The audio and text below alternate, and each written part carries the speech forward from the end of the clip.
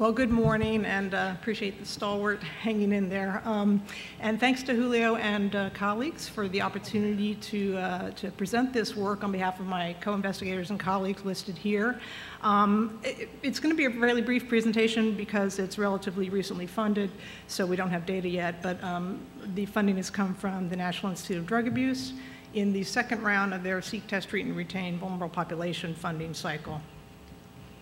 So even in a place like Kenya, which has obviously a mature and generalized epidemic, there is a growing contribution of parenteral transmission related to substance use in terms of the HIV epidemic. Injecting drug use has been reported for a number of years in the majority of sub-Saharan African countries, and there is some likelihood that there may be overlap between the sexual and injecting networks, so that's another concern. Heroin has been available in the region for some time, including white heroin with its easier transmissibility.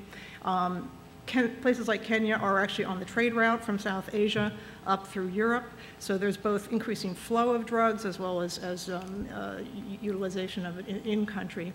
So regional workshops that have been held have pointed out kind of some of the characteristics of the epidemics involving injectors, more concentrated in a place like Mauritius, which actually was one of the first countries in sub-Saharan Africa to engage in a needle syringe program, and a bit more mixed and generalized in places like Kenya.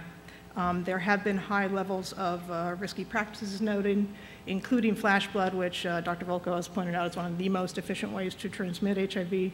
That's the practice of injecting the blood of your colleague who has injected drugs. And this is all really happening in the context of almost non-existent, both addiction treatment, evidence-based addiction treatment, as well as needle syringe programs.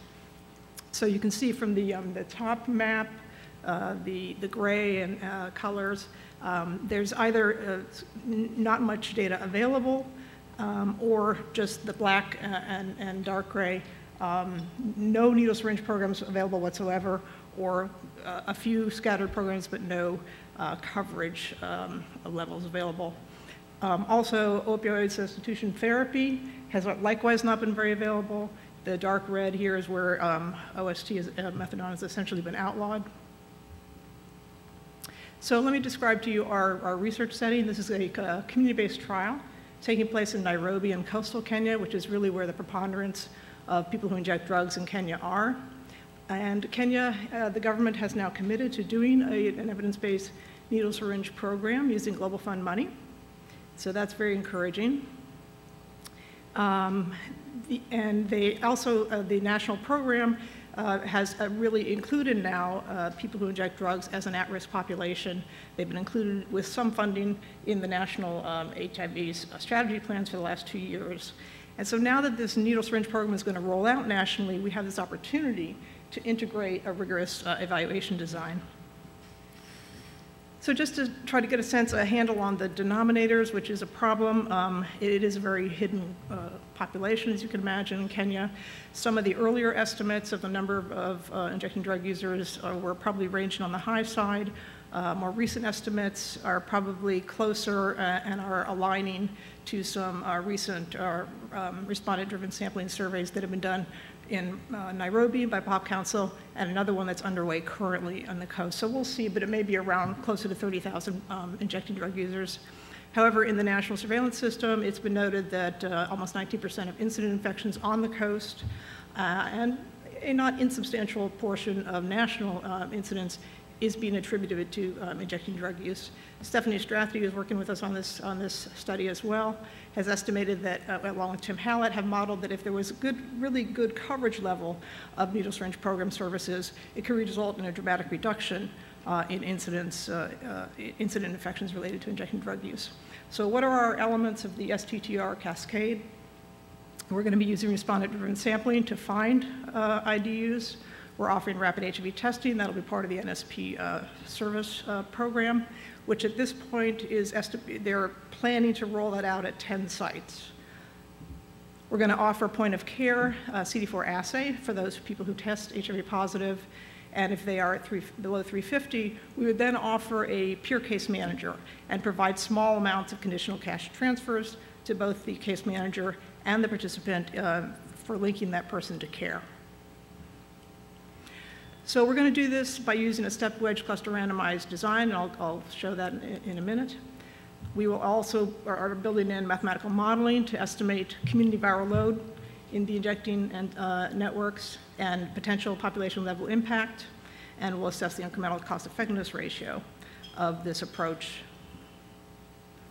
So description of the intervention, the government-sponsored program will sort of try to incorporate as many of the 9 WHO elements, recommended elements as possible.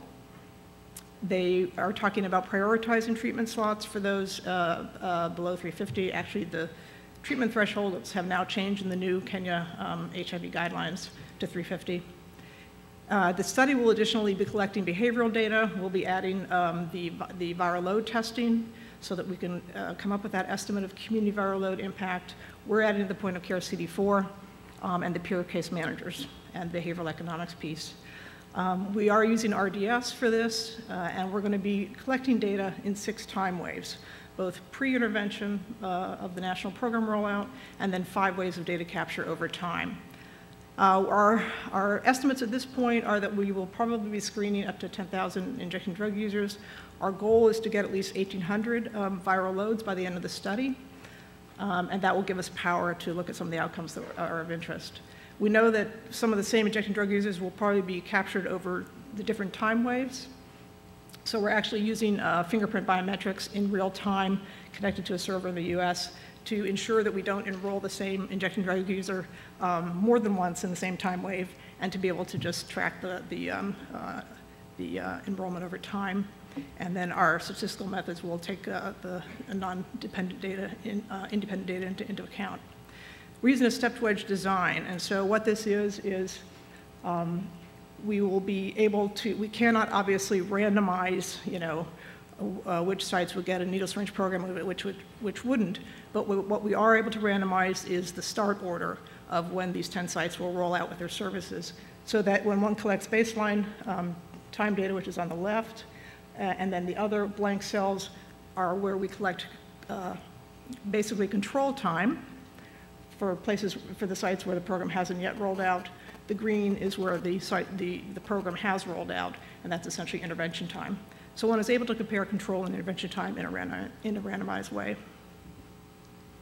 We're collecting behavioral data on computer-assisted, staff-administered interviews on tablet computers, looking at these basic elements, and including in these elements some standardized scales and items that have been promulgated by NIDA across the 2 rounds of their funding partner of the studies. So I got this from Madonna Chandler. If you have any questions about the NIDA data harmonization effort, you can ask her more about it. But the idea is that across these studies that are all doing STTR with vulnerable populations and with correctional populations in the US and elsewhere, you know, can we use some of the same items so that we could pool data and get a little more bang for the buck, basically. Just to give you sort of a flavor of it, across different domains in people's surveys, can we capture some of the same elements using the same constructs and items? And I think the next step that we're proposing to do, and again, kind of following the work of our colleagues, Mopali Das and others in San Francisco, and now also leveraging the Institute of Medicine report that came out just last month about tracking HIV care in the US, to kind of give ourselves a seek, test, treat, and retain cascade. What are the overall outcomes that we all want to track across our studies? Obviously, it has been mentioned once or twice, WHO is going to be promulgating some program-level STTR recommended tracking metrics, and those will probably come out as an interim guidance, hopefully by September or so, but will certainly be integrated in next year's 2013 treatment guidelines. But in the meantime, I guess I would just urge those of us who are trying to do STTR studies, can we come up with some consensus around what pieces we want to test, and the definitions that we use to constitute testing uptake, you know, how successfully we're getting people into linking to care, what do we consider engagement, what do we consider retention, and then what is the ultimate distal outcome. Obviously, for those of us who are involved in studies with shorter time periods, we probably can't look at mortality, but we can look at perhaps morbidity. and proportion who were at least on ART and undetectable. So these are just some potential overarching STTR study metrics that we'll be considering. So just back to my study quickly, this is kind of the study flow again, just to rehash. We'll be enrolling people from the program sites with study staff, consenting, doing the survey, testing, and then for those positives, doing the PIMA point of care, CD4, and seeing if they are eligible for both treatment, as currently defined in Kenya, and a peer case manager. We're interested primarily in the linkage to care piece, the time to ART treatment. We'd censor for those who don't initiate. And then, as I say, our primary outcome is this idea of community viral load. We know there's pros and cons to this as a measure, but our goal is to be able to randomly capture from each of the 10 sites during the time waves amongst people who've HIV tested at least 9 months ago, because we presume they've had to have had time to potentially get into care and have an impact, intervention impact. We would then pick up those viral loads so that by the end, we'd have sufficient power to be able to say whether there's been some change in viral load over time and proportion of undetectable pre and post. And we are using DBS to capture viral loads, which certainly simplifies the field data capture. The modeling will be estimating the viral load and potential population level impact of the intervention. And we're working with Scott Braithwaite, who's here in the audience from NYU, who has some existing models that have been tested in sub-Saharan Africa now to incorporate the injecting drug use characteristics. And we will be looking at the potential cost effectiveness of the program from a national perspective, and also look at operational issues that are relevant in the context, as we've been discussing here, of government programs and other programs that have to make alternative decisions about available and scarce resources.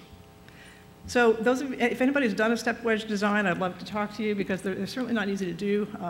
They offer some theoretical advantages in context where you can't do a traditional randomized controlled trial, but it's not easy. So for example, temporal changes, there's some other funding sources that are coming in, and the same implementers that will work with the government NSP program are ready to start doing the program now. We've created a community advisory board, we've hired our staff, we have IRB approval, we're training our staff next week to do the baseline data capture, and we'll start that in 2 weeks. But in the meantime, if program implementers are starting to do some elements of needle syringe, obviously it sort of can muddy the clarity of the context in which the study is taking place.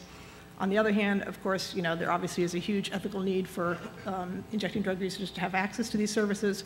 The NGOs themselves have to start working and get their funding and keep their staff going. So it's a bit difficult to keep the timing together on something like this when one tries to integrate a rigorous research design into what needs to be ongoing program implementation. So those are open questions, but we hope that we end up at the end of this with at least some information, as with Swaziland's study around TasP, that can provide some guidance in the region and lessons learned.